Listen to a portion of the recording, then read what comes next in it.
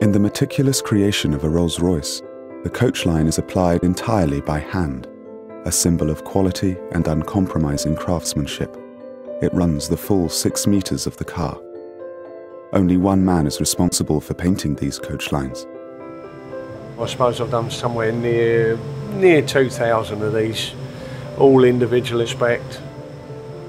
What's unique is the fact that it is hand done and it's not done by a machine.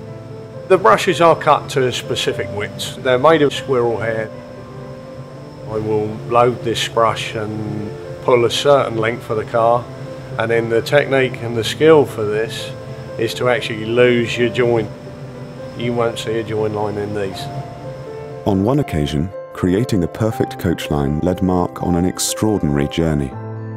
To help a customer who requested a coachline after taking delivery of his car, Rolls-Royce flew Mark Court and his brushes for 3,500 miles to Dubai to apply the coachline in the heat of the desert.